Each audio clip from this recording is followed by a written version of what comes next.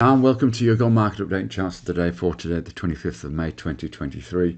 Fantastic to see you here, and let's have a look at what's come across the news right now.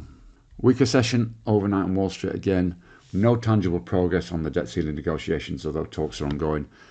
This has moved up another level with the Fitch rating agency now has US AAA rating on watch. The Fed minutes did nothing to lift market mood at all, which reiterated some of the narrative that's been coming out of the mouths of some of the Fed members over the last couple of weeks. One positive, bright note was Nvidia posted earnings. Very positive response to those, with a significant move in price in after hours trading. Consequently, US futures are mixed in Asia, the Nasdaq's outperforming because of that Nvidia result.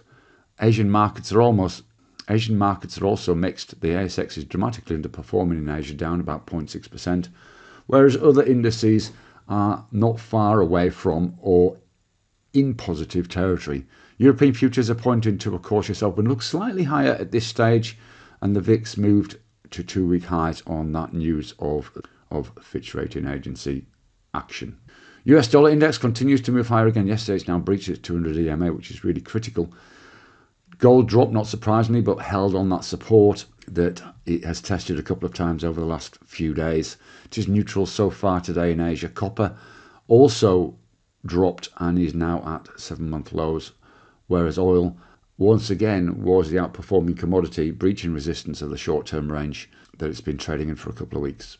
Cryptos are looking precarious as well. Bitcoin has breached the support level and is testing 26,000 in Asia this morning.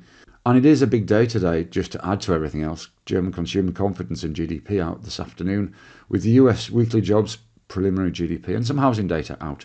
All of those bigger numbers have market moving potential, but of course debt ceiling negotiations will remain the major story of the day until it's resolved, essentially. Let's have a look at a couple of charts that are looking interesting. And we're going to start by looking at the US yen. We'll put it on the 4-hour chart just so you can see the price action. This toyed with resistance for a couple of days here around this 138.80 level. Breached it yesterday. And if we put it on the daily chart, you can see the significance of this move, which really has been a key price level, this 139 back in November and October 2022 and back as far as July 2022. In terms of where this could go, well, theoretically over the next few days it could breach 140. That's very much on the cards. You can see there we may get a pause around this 140.50 level if this buy momentum continues, but this is certainly a key price point. And even on the hourly chart you can see there we've had a couple of retracements along the way, but this is most definitely a trend continuation. On the ASX, you can't look beyond tech stocks really. They are the only sector up this morning.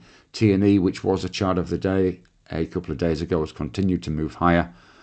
You can see there we breached this key level at around about 1535 at the start of the week, and we've just continued upwards from there. In terms of where this could go, well, it's difficult to judge because this is all-time highs. If we take the distance of the last range, which was around about $1.50, then perhaps a move up to $17 is on the cards in the very short term, and perhaps on from there. This is a company well placed in the cloud technology space. Trade safe, and we'll see you again soon.